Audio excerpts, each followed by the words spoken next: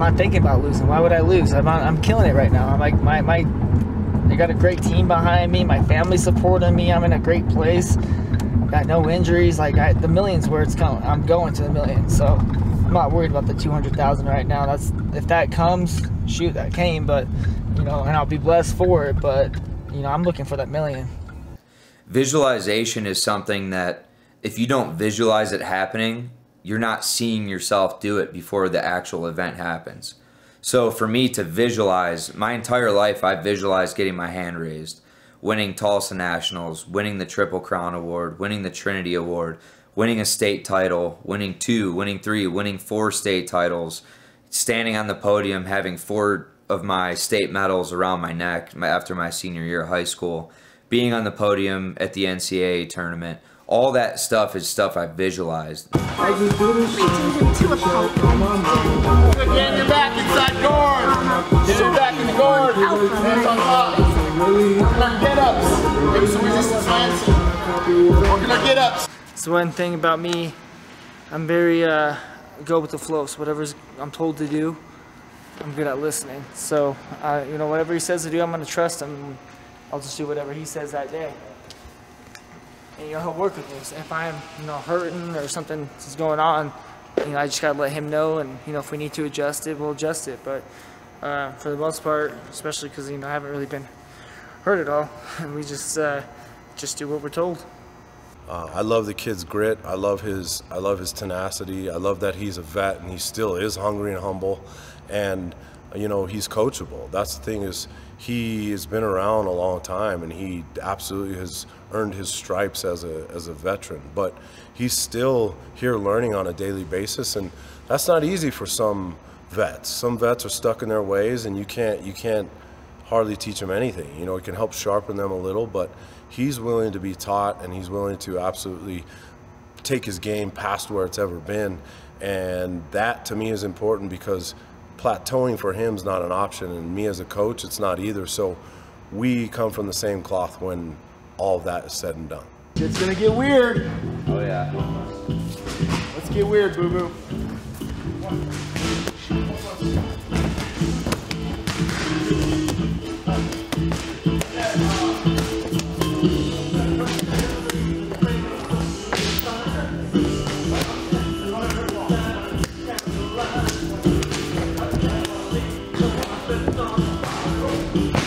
Lance started coming here to Shrink Couture. We were able to work together. We started hitting off right away. I actually had Dan Ige fighting that same week, and then Lance approached me about coming out to corner him for PFL. Automatically, there was a connection there, man. I think for me, I look at a guy with a championship mindset. You know, he's been at the highest level. He's came from a great wrestling background already. Great pedigree with Team Alpha Male. Came here and just looked to try to get a little bit better. And for me, I look at guys like that want to work hard, that I want to surround myself with. I want to be around guys who elevate my game, make me better. And you know, it's been a great relationship ever since, man. We hit it off right away. So since then, you know, we've been collecting this bond, and it's just that sweat equity together. We get in the gym, we work hard together, and we're working to a common goal, which is to win a world championship. Says the late guy.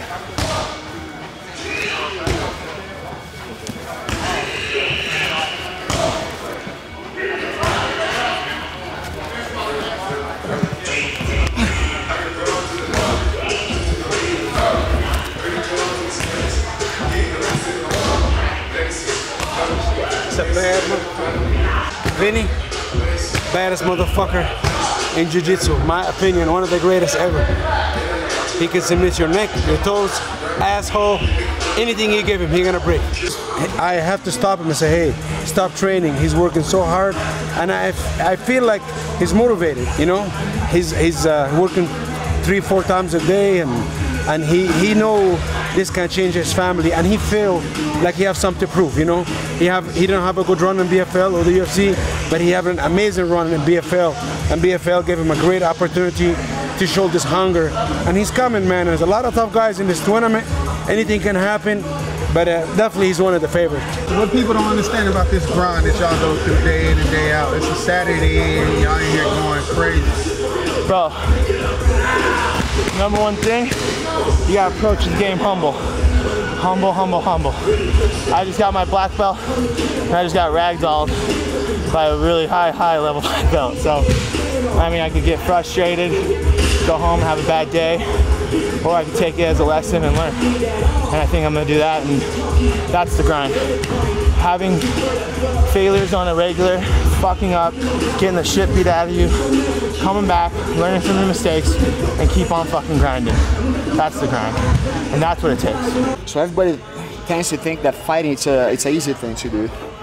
That's why sometimes I see a lot of criticism from fans, you know, saying this guy sucked, that guy sucked, but they don't understand what you actually have to go through in the gym to be able to perform at the highest level.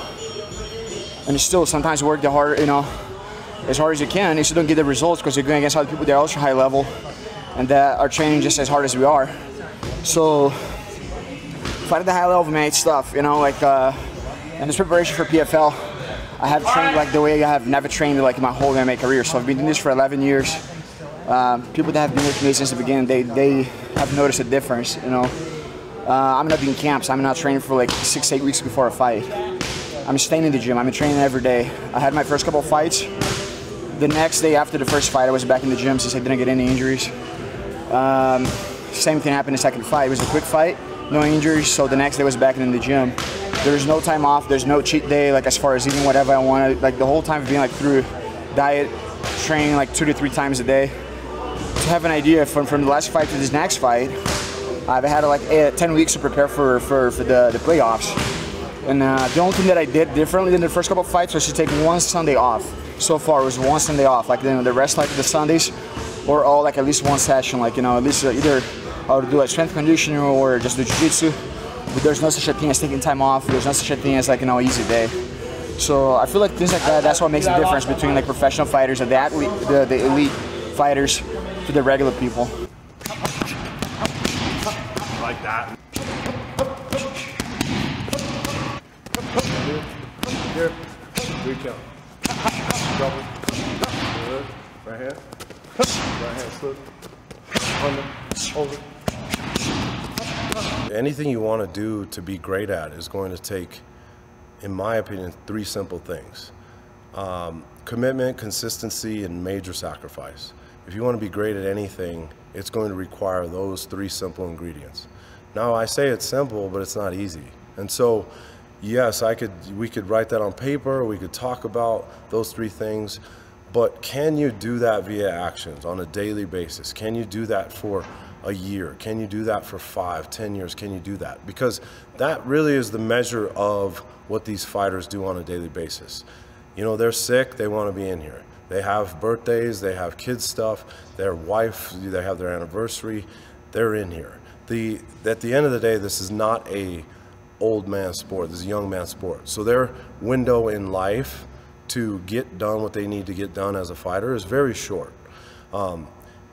Their lifespan, of course, we hope is a lot longer than that, but it's very short to get in here and have an opportunity presented in front of you. But with opportunity creates a bunch of responsibility, and that is to put in the daily work. And I respect these guys a ton for what they do. They have to put their bodies in positions that most people would never do, and they also have to sacrifice on the outside a lot. You know, these kids, most of them are young, and most of their friends are not doing what they're doing, sacrificing like they're sacrificing, coming in here, staying weeks away from their family so that they can do a training camp. Most of the people their age are out chase the tail, drinking beers, watching, you know, sports on TV, hoping and wishing that they could have been that. And these kids are actually doing that. And in turn, what happens is those friends that they have, they eventually are watching them on the TV going, damn, I wish I would have done that consistency, that commitment, that sacrifice that he's doing, because that looks fun, that looks great, and what he's doing is absolutely changing his life.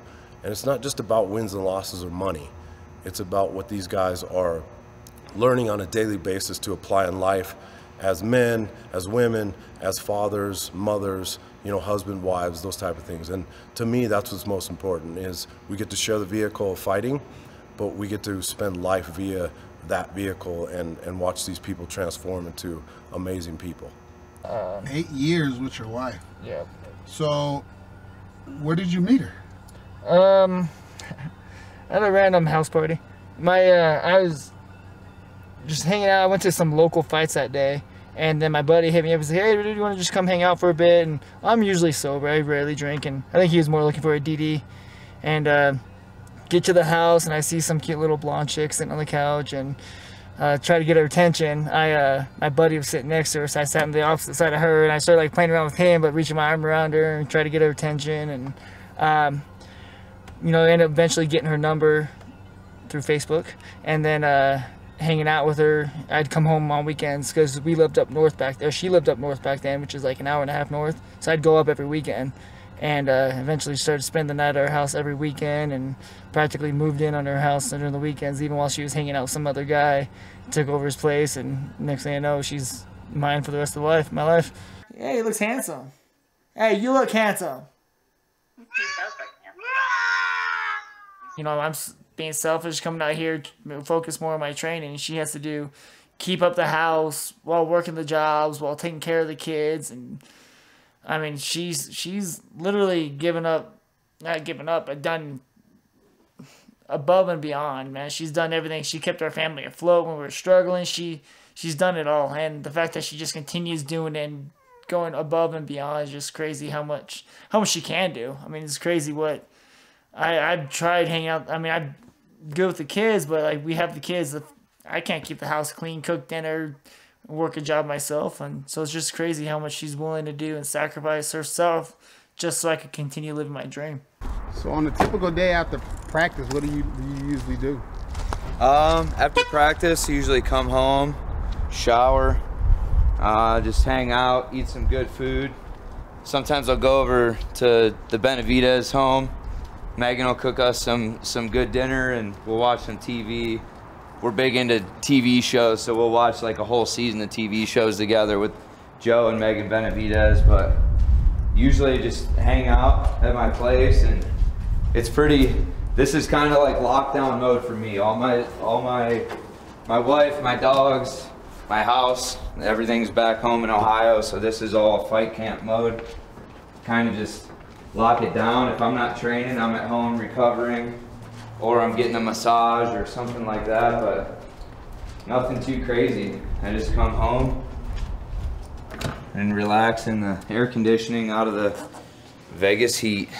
In my career, support comes from my family, my team, my coaches, my wife most importantly, because she was with me before I was making any money or even supporting myself. There were months where she was paying the rent for both of us and basically taking care of me until I was able to pay that stuff after fights. And she's been with me. She's seen the highest highs and the lowest lows. And my family, they've been through all the wrestling years, all the hard work I put in before I even started fighting. The biddy club wrestling, middle school, high school wrestling, college wrestling, competing at the highest level, the NCAAs, and just the support that they have, and knowing that I've put all the work that I can in, and that every time I go out there, I'm gonna put the biggest fight of my life. I'm gonna put everything I have into it, no matter who I'm fighting, no matter where it is. Could be the biggest stage in the world, and I'm always gonna go out and compete. And they're always gonna support me whether I win or lose.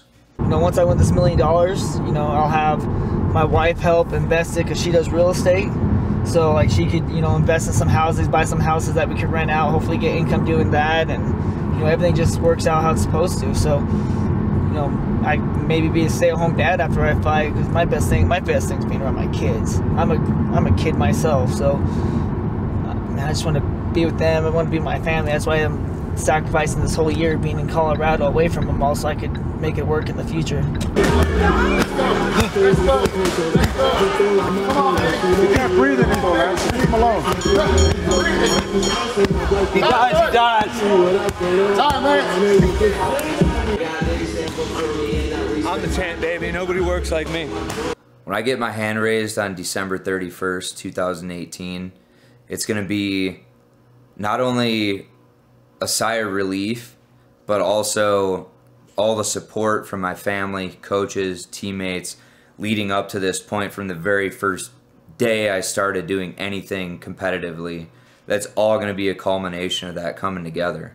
And I've won belts before. I've won titles before in wrestling. I've done almost everything you can do in the sport as far as a winning standpoint comes from. But to have all the support that I've had and leading up to this entire point, it's just going to be relieving to finally get to this point where it's really paid off. And when I'm talking paid off, I'm talking million paid off.